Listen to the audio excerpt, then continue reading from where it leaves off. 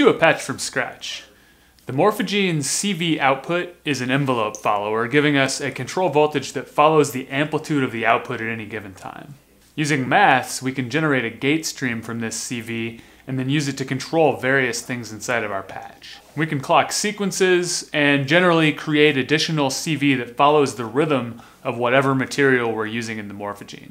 I particularly like using this on drums. Let's check it out. So we have this drum break patched through the verb via the aux input of the Optimix. This will let me add additional voices to the Optimix channel inputs later on. Here it is dry, and with a little cavernous space added.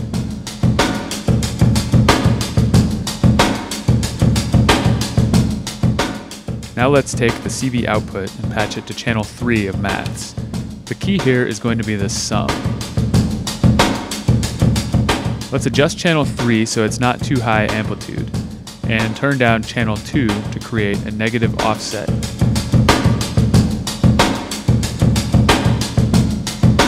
So that it crosses 0 and goes positive with each drum hit.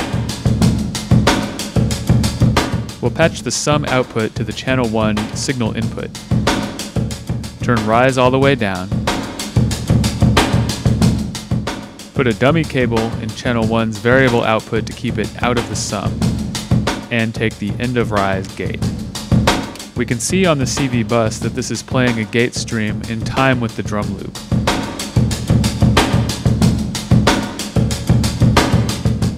I'm going to use it to clock the woggle bug, the tempi, and the X clock of the Renee.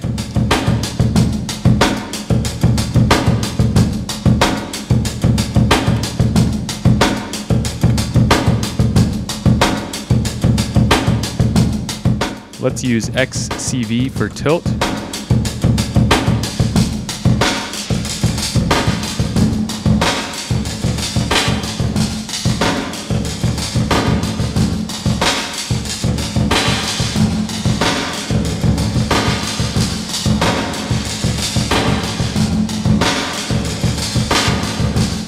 Stepped random for absorb.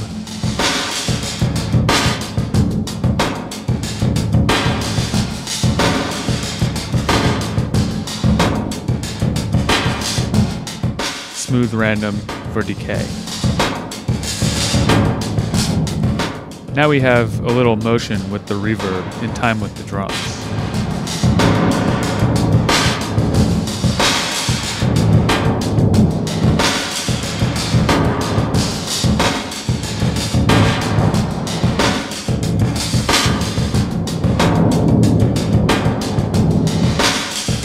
Let's add a bass line.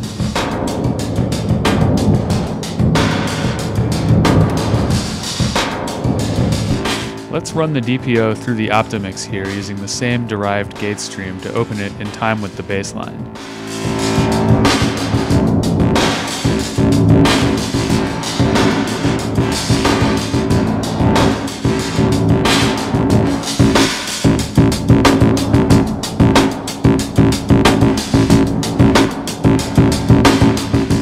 A little slow modulation to the shape parameter for maths.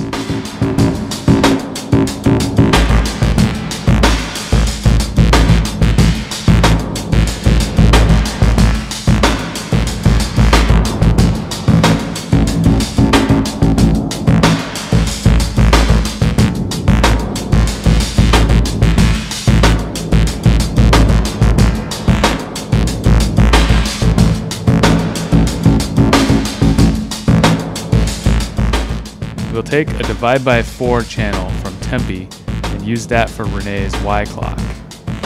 A little modulation of pre-delay.